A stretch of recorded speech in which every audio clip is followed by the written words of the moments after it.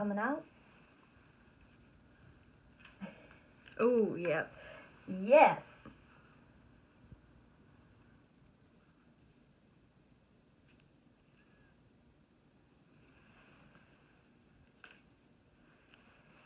It's been rubbing on my jeans and stuff, and it's just waking me up at night.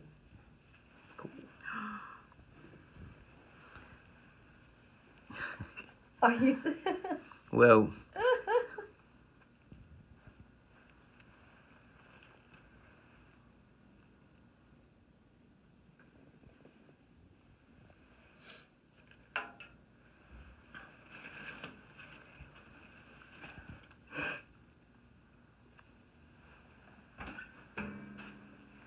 Doctor said it felt like a little small one mm-hmm. toward the spine next to the big one. Like maybe another little, I don't know if it was all a big part of it or... Well, oh! I'm just pressing. Oh!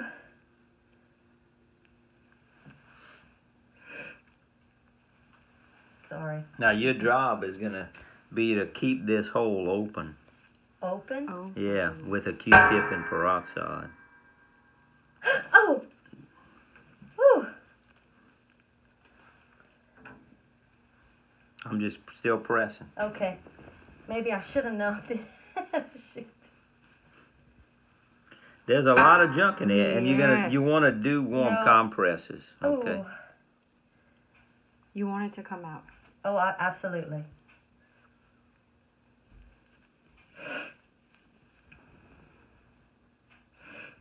Mm, Wow. that sucker hurts.